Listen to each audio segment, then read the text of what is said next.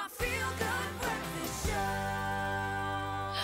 This is your Feel Good Breakfast Show, Expresso. We're live on 3. Thanks for choosing us on this Thursday morning. I almost got the days wrong, literally, but unlike its Western counterpart, we're talking about Chinese medicine, or TCM. It is based on the view that an illness is an imbalance of qi. So we're talking here about a universal energy that's making opposing forces, yin and yang, constantly flowing through our bodies. Now, as we know, the medicine that we are familiar with, the materialistic approach, that relates to illnesses and only the pathogens and basically biological actions measured.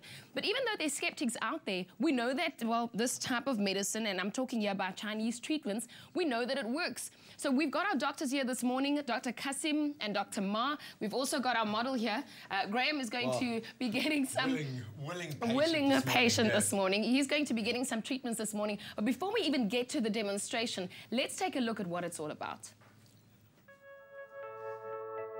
Over 5,000 years old, traditional Chinese medicine stimulates the body's natural healing power through various treatments, the most popular being acupuncture. In contrast to the allopathic doctor, a Chinese doctor may treat every patient differently. This is based on the notion that one treats the individual patient instead of the disease or the condition. Chinese medicine not only suppresses the symptom, but rather harmonizes the internal environment of the patient, thereby alleviating the symptom. A Chinese medicine consultation requires information on lifestyle, habits, and physical symptoms. This helps the practitioner plan the acupoints along the routes where qi flows, called meridian lines. This we start off with an in-depth consultation, covering habits such as bowel habits, sleeping habits, energy levels, etc. This is then followed with tongue diagnosis and pulse diagnosis, which helps the Chinese doctor to trace the root problems and therefore adjust his treatment accordingly. A typical acupuncture treatment lasts approximately 20 minutes. Needles are inserted quickly and manipulated using flicks, twists, or simply shifting them up or down to help to release the qi or vital energy and treat the problem. I do rock climbing, so most rock climbers get either tennis elbow or golfer's elbow, one side or the other, at some point in time or other. So I was quite concerned. Then we went, I think it was probably 2 or 3 treatments, and already there was results after the first one. And consequently, I've had both elbows give up on me and get healed. Kim Kardashian and Gwen Stefani both had acupuncture during their pregnancies, as it's said to alleviate some symptoms. The needles are extremely thin and flexible, so they don't cause pain. But a common question is it painful? Or is it dangerous in any way? A mild pricking sensation is experienced upon the insertion of the needle, but beyond that, there is no pain. You can safely enjoy an acupuncture treatment at the hands of a registered practitioner. It may help to ease your stress, alleviate pain, and even take you to a point where you can find balance in your life. Now, interesting stuff, and we're talking about it and finding more about Chinese treatments versus, well, Western medicine, as we call it. As I mentioned, Dr. Kasim with me, and also Dr. Ma. We've got Graham lying down because we're actually going to do the procedure on him. But I'm curious about this because there are various TCM practices, including acupuncture, and only a few facilities where you can actually obtain qualification. So, I mean, Dr. Ma, I want to start with you. Graham now has a condition. Graham, what are you suffering with? Well, as is the case with a lot of us, with travelling all the time and the kind of exercises we do, my back and neck, especially at the top here, have become really knotted and tight. So. Do you have flu-like symptoms? Because I know you've been sick. Yeah, I've also been, I think, very run down, and I think it's all kind of tying into the same thing. So, all right. Yeah, the flu, if you can do that with the needle, so I will... Dr. Ma, explain to me what you're going to be doing. I mean, the pressure points that they talk about. What would you be doing with Graham right now as he's lying down here? So actually, I realized for Graham, his condition first is the shoulders, feels a kind of pain, and then he got a chronic flu condition. So that is, but then we will look at this 2 separate diseases as something a little bit the whole of this one particular person. Okay. Now we talked about imbalances and imbalance of qi. What's the difference between Chinese treatments and Western medicine? Okay.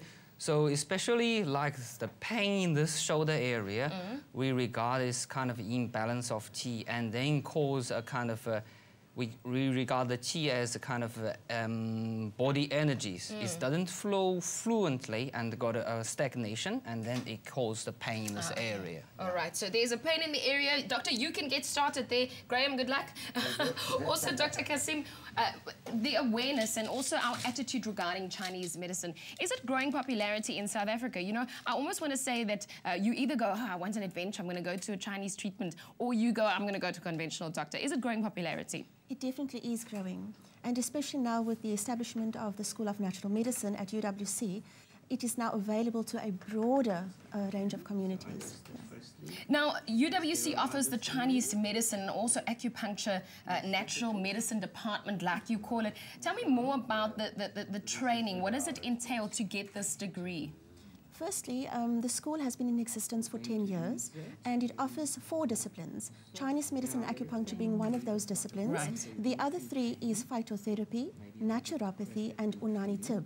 Unani Tib being a Greek Arabic form of medicine. So the degree that you would then enroll for is a 5-year degree. It's full-time. Okay. But the degree is divided into 2 parts. The first component, which is 3 years, is completely a BSc component, and the second year is a 2-year program where you do specialist courses in your particular discipline. So this is serious stuff. I mean, you're talking about a BSc degree. I mean, I initially thought there's just treatments that you go, the same as when you were maybe a massage therapist, if we can call it that. This is a serious degree that you can go on and you can actually treat patients. Absolutely. It's a diagnostic tool that you're using in order to treat, as you've said. Apart from the theoretical components, we also have a practical component to the degree. And the practical component you're only allowed to do when you are in your years 4 and 5. Okay. Well, doctor's already inserting some needles into Graham. Graham, is it sore? Is it painful? Not at all. Not at all, he says. I can feel the hands more than I can feel the needle. Okay, so I see doctor's inserting something there. Okay. So there's no pain, Graham? Not at all. No, you feel, Doctor, you what feel are you the busy pressure doing inside. now? No. Dr. Ma, I see you concentrating very much there. What are you doing at the moment? Actually, we put a very thin needle. We call the filiform needle. It's very thin. It's a little bit thicker than here. And then we put it in to where exactly the sensitive point. Yeah, if we are on the right point, and then the patient going to feel something, a little bit deep pressure feeling, but there should be no pain. Yeah, that's exactly it. How many treatments would he have to do in order to clear up his symptoms? I think for his conditions, I would like to recommend for about 3 sessions. Okay. Yeah, maybe. That's not too excessive. Yeah, every 3 days, 3 sessions, it will be fine. It will be fine. Oh, it sounds so interesting. Fun times on our Feel Good Breakfast Show. Dr. Kasim, thanks for joining us this morning. Welcome. Dr. Ma, thank you very much for demonstrating on Graham and not on me. Because I don't... No, it's not painful at all. And there's another option for a career if you were looking into Chinese treatments. I think it's very, very interesting. But crazy and amazing stuff happening on the show. Up next, there's a great information, especially if you think about conservation or you're thinking of how to make your property look a whole lot different. It's a whole experience, but let private property tell you more.